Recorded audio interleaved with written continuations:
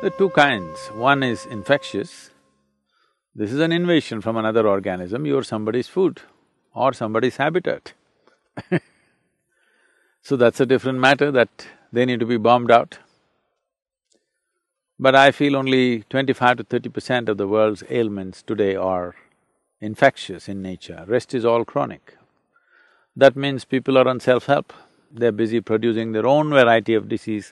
I think every year people are coming out with various variations of disease so that doctors will be baffled every day. So how does one manifest this? We must understand, every cell in human body is programmed for life and health. At the same time, the same individual cell is also programmed from death.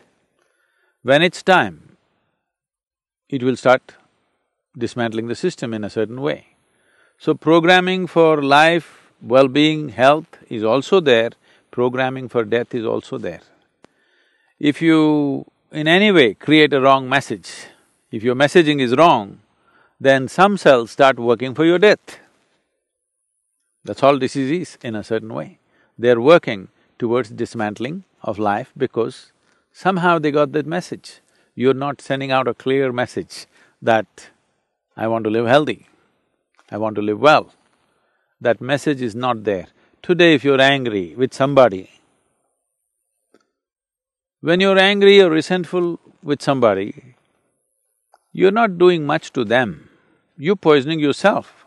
There is substantial medical evidence today to show you're literally chemically poisoning yourself.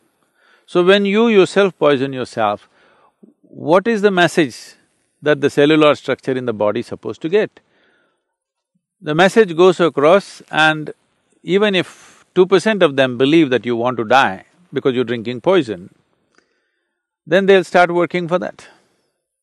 Now conflicting different types of activities happening, one set of cells working for your well-being, another set working against you, manifests itself in many different ways. This is a simplistic way I'm putting it, but in a way this is what is happening. Wrong messaging is happening every day.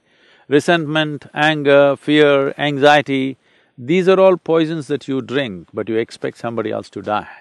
Life does not work like that. If you drink, you die.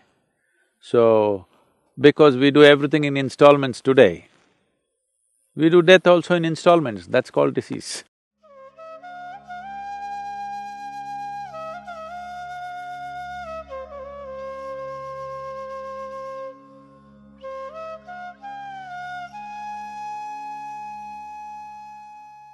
See, the most important thing is to get the individual committed towards their health and well-being. They must be committed.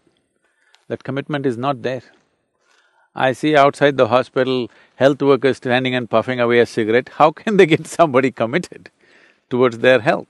First thing is to have the individual committed towards his health and well-being. If he's committed, he will become conscious as to what to eat, what not to eat, what to do, what not to do. If this enters his life, half the problem is gone.